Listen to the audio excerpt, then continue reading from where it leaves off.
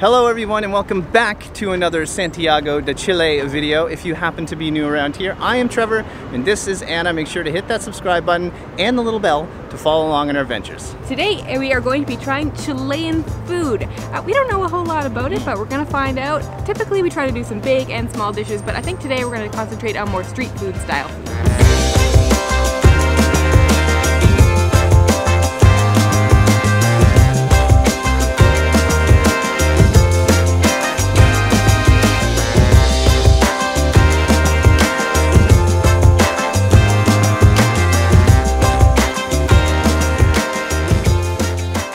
So we've just come down to one of the main food markets in the city. Seems like a great place to start. There are loads of people here. I talked before about us not being that familiar with Chilean food, but we thought we'd start with something that we are a bit familiar with, an empanada. We've had them in other countries. They're very popular in Latin America, so we thought we'd try a Chilean version. I think we came to the right place because the lineup is completely out the door here. Hopefully this doesn't take too long.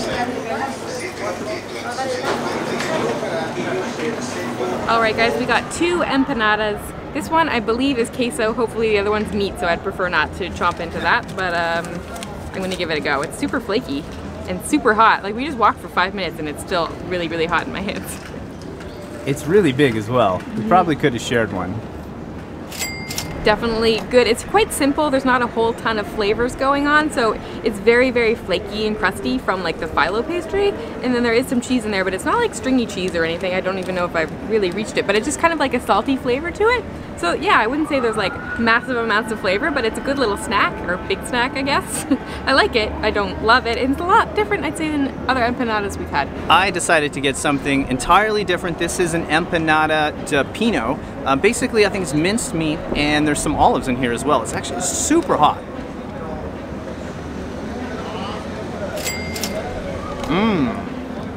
Oh, this is so good. I'm gonna have to try yours now. This is great.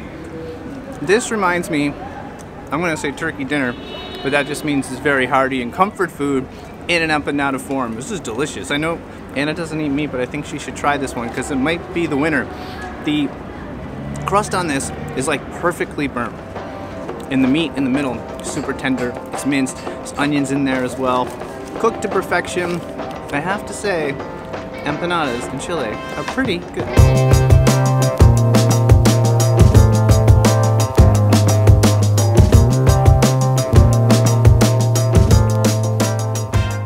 Surprised how many restaurants are in here. We expected more stalls and vendors, but as we walk around, I know the camera makes us a target. People are constantly trying to get us to come into the restaurants, and it's a little overwhelming. Look how beautiful the inside is, though. This looks to me like it used to be a train station or anything, and there's all these carvings up on the wall and these really cool old rustic looking beams. I have to say, this is one of the cooler looking buildings for a market that I've ever been into. Oh, thank you. Come on, guys. Do you want to eat? No, thank you.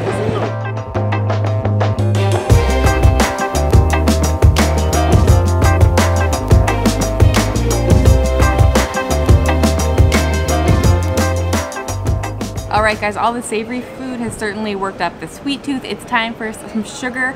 To be honest, we spent about 2 hours looking for the 2 dishes. No luck until now.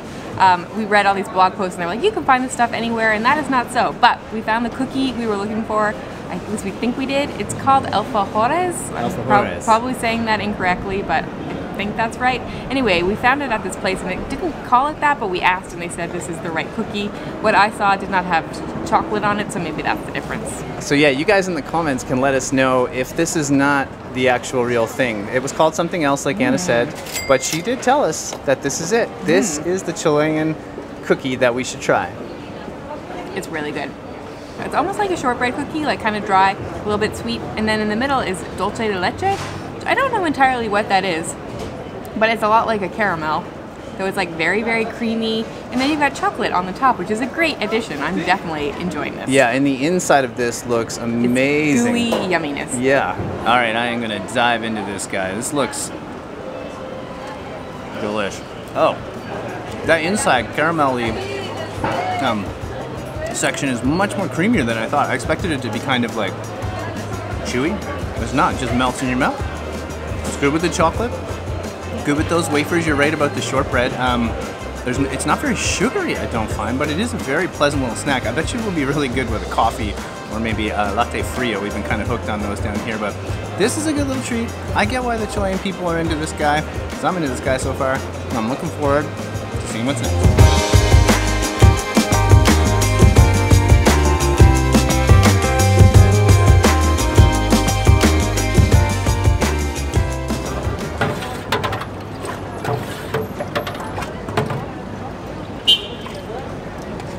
A second ago I just said we spent 2 hours looking for 2 dishes. Well, we literally just walked out of the cookie shop and ran into the stand that we were looking for. Yeah, here's the stand back here, and these people were so nice. They helped us through everything. There's no Espanol and there's no English. It made for a very fun interaction, but this looks interesting. It's super interesting. I can't wait to try it. This interesting drink is called, hold on because I can't pronounce it and it's a long word in Spanish, Mote con huesillo. I know I'm pronouncing that wrong, so I apologize in advance, but basically it is peach nectar. There's a whole dried peach in there, and there's husked wheat on the bottom. You're not supposed to, I don't think you're just supposed to drink it. It comes with a spoon. And before I go and mix it all up, I'm just gonna take a bit of the juice on the top. Incredibly refreshing and very peachy. But now I'm gonna move up some of this stuff at the bottom. Oh, I don't know if you guys can see that, but look at that. Whoa. Oh, weird. Sorry, I've had nothing like that before. You have really, really sweet peach juice with like that really chewy pieces of wheat. Yeah, I mean it absorbs all that sugary goodness, but it's not what I expected at all. It's good though. I think it can grow on me. Let's see what Anna thinks of this one. It looks really weird. I'm actually kind of nervous to try it, but I'm gonna get some of that wheat in there.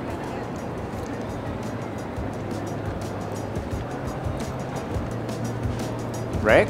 It's really strange. Yeah, it's something we're certainly not used to. I'm trying to describe the wheat. It's almost like barley or something like that. It has a really strong flavor when you chew it. Odd. So it's a weird contrast because it's almost like a corn flavoring, or like I said, strong barley taste to it, and then you have the sweet nectar. It's really bizarre, and I don't know if I like it or not.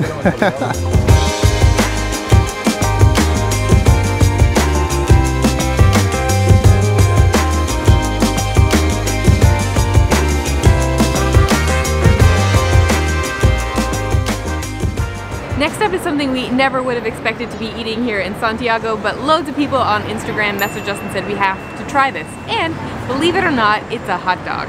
What? I don't even understand hot dogs. Here's the best part. This place over here is called Hogs. How fitting is that? So this lovely little thing is called a Completo. We got one called Italiano, or Italiana I think it is, because it has avocado, tomato, and mayonnaise on it, which creates the colors of the Italian flag. We also put some hot sauce on there. It looks like it's gonna be good. It does look delicious. And it looks like it's gonna be messy. Definitely messy. Look at this, guys. Wow. Like, I've never looked at or had such an intimidating looking hot dog. Mmm. Mmm. Mmm. Oh. We don't ever use the word delightful, but this is delightful.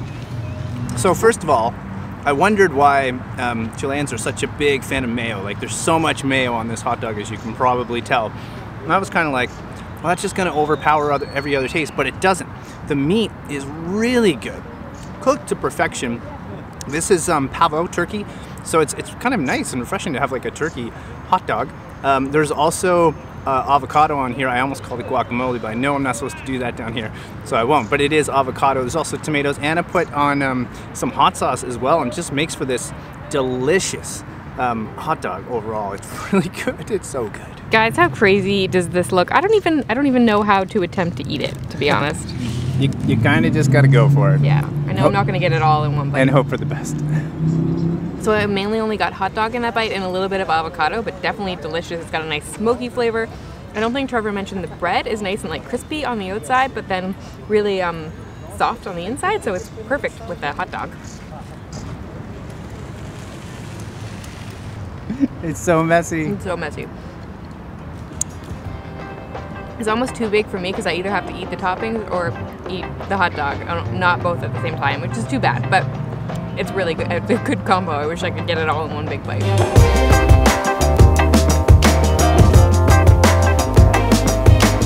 So we didn't expect to get a hot dog here, and it was very, very good. Maybe the best hot dog we ever had. And we actually came over to this park that was right next door to the place we were at. It's pretty beautiful here, I have to say. It is, it's gorgeous. And we have one more thing on our list. It's actually something we had recently when we were in Peru. And I thought it was just a Peruvian thing, but it's also a Chilean thing. It's a pisco sour, so we're gonna see if we can find one. All right, guys, we found our bar. We probably picked the fanciest place we possibly could, but we did for a reason. The view here is absolutely incredible. You can see the mountains, the city. It's pretty amazing. It's here at a hotel in the city. I went for my pisco sour, as I said I was going to. How pretty is it? It looks delish. I'm gonna try it. And they did give me an option of Chilean or Peruvian pisco. What do you think I got? Obviously, Oh, you Chilean. got Peruvian, didn't you? No.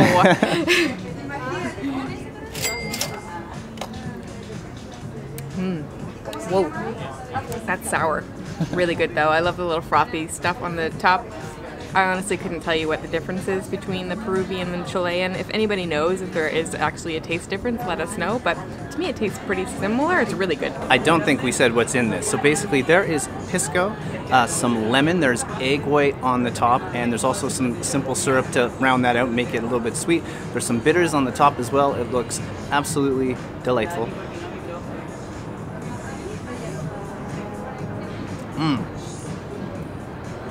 Very sour, very punchy and pungent. Like the more I try sour drinks, the more I like them.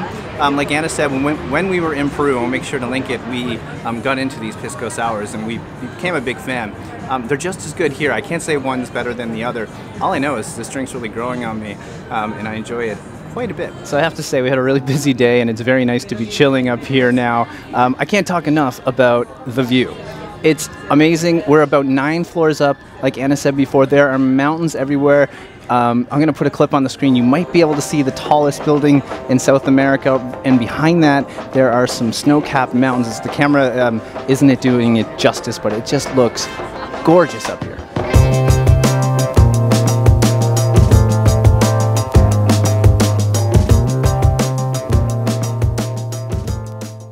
What a day. Honestly, did not expect to eat the kind of food that we found. We've done our research when we came here, but honestly, we're still shocked that like hot dogs and peach juice were on the list. Now, did you have a favorite? That hot dog, I think. It was really messy, but delicious. Yeah, my favorite was definitely the empanada, the minced beef, or a pino, I think in Spanish, as was called. That was delicious, but yeah, very unexpected about specifically that peach drink and the cookie. It was hard to find. Hard to find, yeah. We didn't show you guys the challenging part of our day. It was definitely more challenging than most vlogs. We almost gave up, but it worked out in the end. It did, yeah. Now, so if you haven't watched our last video yet, make sure to go check it out. We were exploring some neighborhoods kind of here in the center of the city. We had so much fun, and in the next video, we are finally going to go on a wine tour. Right, I totally forgot about that. I'm so excited to finally do a wine tour here. Oh, we can't wait. It's gonna be good. We love Chilean wine anyway, and just to go do a tour, epic. All right, guys, that's it. From Santiago, wishing you delightful travels. See you soon.